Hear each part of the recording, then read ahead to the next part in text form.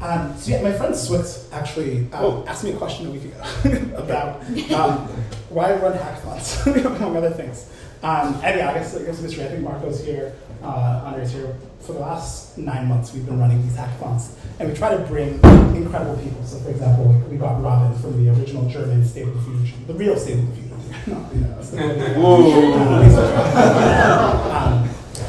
To hack with us, right? And there's something beautiful about hackathons. So, first of all, it's permission. All of us have jobs, but today we're allowed to do whatever we want. It's unbounded creativity. We can come up with a project and ship it by the end of the night, and we don't have to care whether or not our employer, approves or disapproves. And we work with people who are not necessarily at our company, but who might just be friends that we like. And this is actually how I think work should be done. But crazily, this is not the norm. If I'm honest, the hackathon style of working, where you have an intense 6 or 7 hour burst of productive energy, and you code some new chain into existence, and you launch it on a website, and suddenly you feel the potency of being a software developer who can transform an idea into reality in moments. It's a kind of state of mind where it feels like your thoughts and your creative ideas are so close to becoming someone else's lived experience.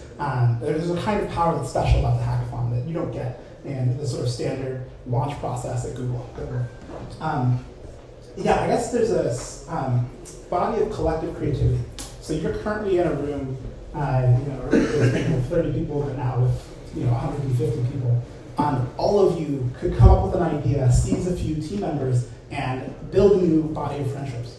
And those friendships can turn into projects that either become companies or are transformative in some other way.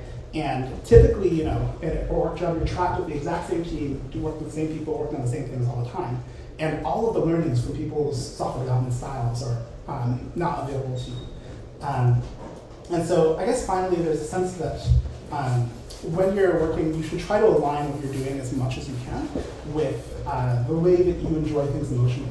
And I think the hackathon aesthetic is actually much more emotionally available and aligned with the spirit of how people love the program, where they just go into a cave for 3 days straight and emerge with some glorious project that they just imagined, than the typical sort of 9 to 5. And so, in part, it's an expression of an idea.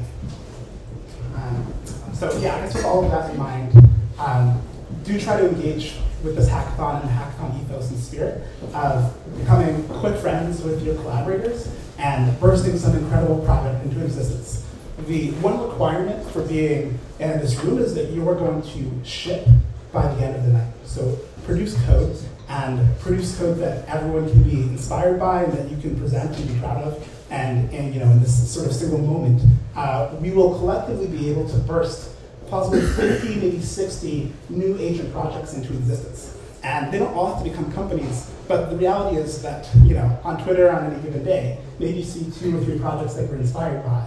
It's plausible that in a single day, this community can produce a month's worth of inspiration through a hectic 7-hour experience of a hackathon. And that the mates that you make over the course of this can be friends, and you'll do projects together for a long, long time. And then I guess finally a comment on agents. So basically, why the agent hackathon?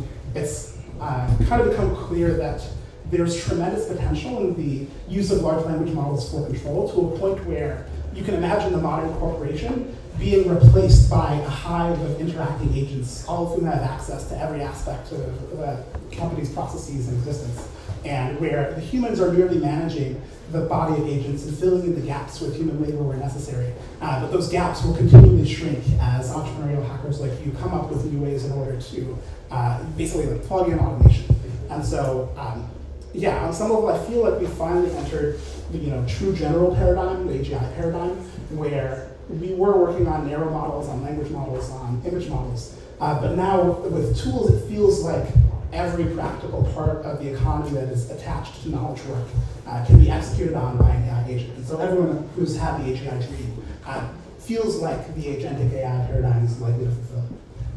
So with that, good luck on fulfilling the dreams of a generation and experiencing your fellow hackers in an amazing way. Thank you.